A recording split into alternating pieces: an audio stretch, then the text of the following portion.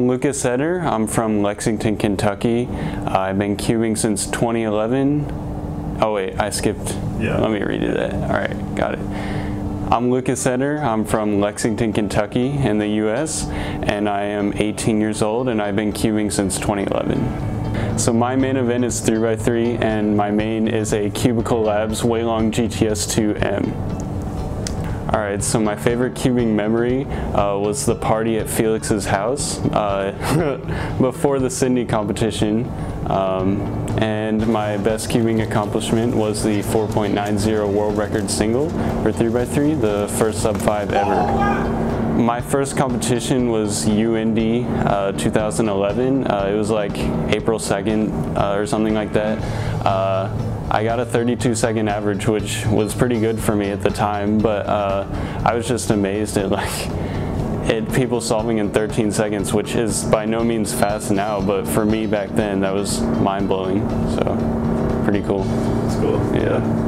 So you kind of have to keep an open mind. Like when you're just starting out, you really need to keep an open mind.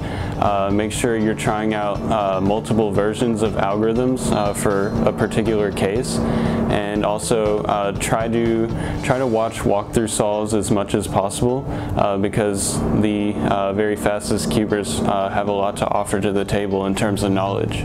So when I began, that was kind of during the rise of Felix, back when he was setting world records like pretty much every time he competed. So I'd say my idols back in the day were Felix, Rowe, Kevin Hayes, Anthony Brooks, Mats Valk, all of those legends. But now it's kind of interesting because I'm friends with all of them. So I still look up to them in a sense, but it's more like more of a friendship now than an idolization.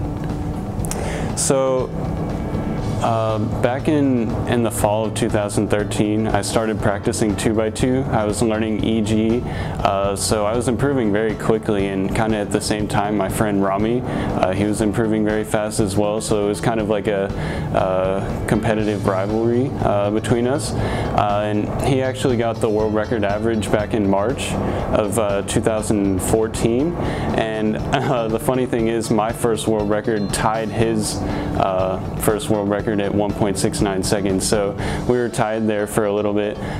So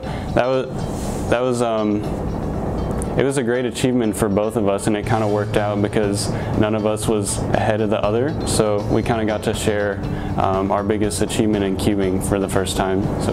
So Team Cubicle is a collaboration of a bunch of top cubers in the world. So all of the incoming cubers globally can look up to these people and be inspired by their immense speed and experience within the cubing community. But also the collaboration also works to motivate cubers within Team Cubicle to achieve reach new highs and break more records. So it's motivating for both younger cubers or less experienced cubers and more experienced cubers in the community.